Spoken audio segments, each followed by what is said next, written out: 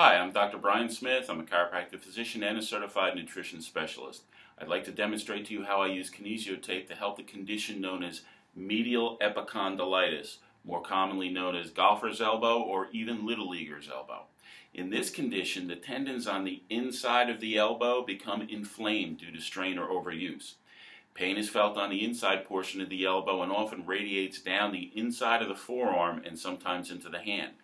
The pain is made worse when gripping and squeezing or flexing the wrist and can range from slight pain to excruciating pain. Now, the application that I'm about to show you can help golfer's elbow or little leaguer's elbow by relieving pressure, relaxing the associated muscles, and increasing circulation to the area. Okay, this is how we're going to tape for golfer's elbow, which is pain at the inside of the elbow. You're going to take your 5-inch strip, tear it in the middle, peel it back. You want to put it right over the point of pain, right in line with the upper arm at about an 80% stretch. Next piece, also another small piece. Again, right over the point of pain, but you're going perpendicular, making an X, going right with the line of the forearm.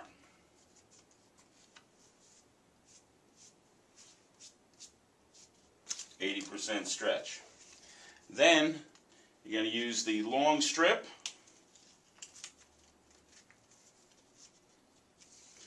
You're going to start about 3 inches below the elbow.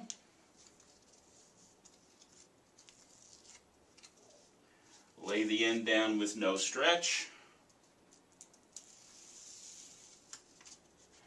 Then you're going to come up, 50% stretch, and go along the line of the elbow and cross over.